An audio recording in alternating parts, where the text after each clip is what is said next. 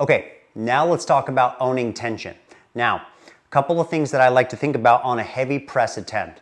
The kettlebell sometimes uncomfortably is sitting in the hand, but there's a lot of pressure on the forearm. And this can hurt a lot of people and they're gonna wanna wear wristbands. I don't recommend that. I really like the feel of the cast iron on the body.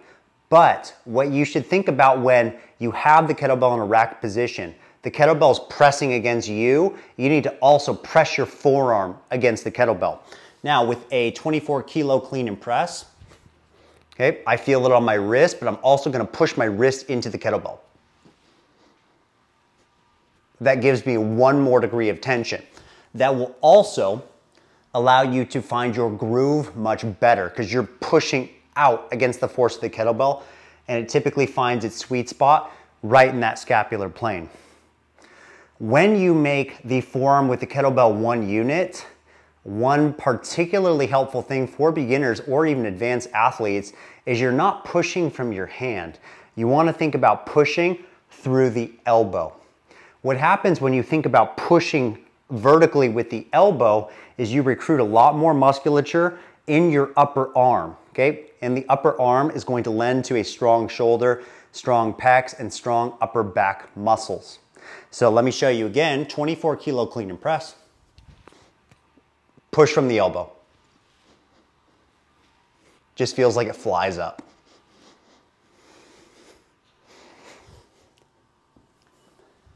In order to have a strong rack, it's all about having strong lats. As I rack, I want this muscle completely tight. The sensation is now my triceps are sitting on my lats. For a smaller frame person like myself, I've always thought it was easier to press if you're way bigger and barrel chested. I've seen people press and their body touches right here. They close this gap. So now look, they're pressing from 3 or 4 inches higher than someone like me. So what do? You are gonna have to have a good rack during your competition presses when you're being tested. So it does need to be below chin level, but you're kind of out of luck because you don't have a big barrel chest and a giant abdomen to sit on. What I recommend is some hypertrophy and strength training to make your lats pop more.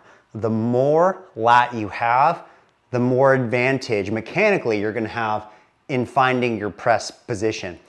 Later in the article, I go over some ways that you can train your lats with bent over rows, wide grip pull-ups, anything you want that you find really trains the lats.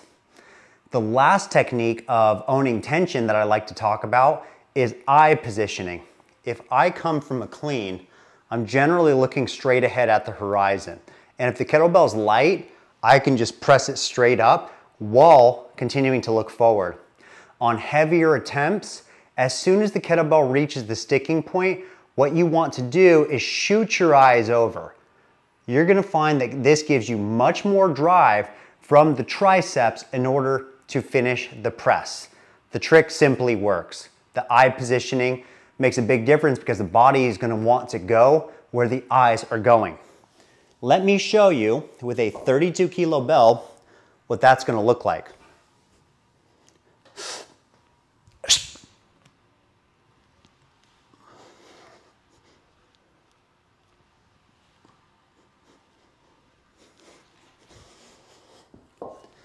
It may not look fast, but as soon as I shot my eyes up on those 2 reps, it seemed like the kettlebell just flew up, okay?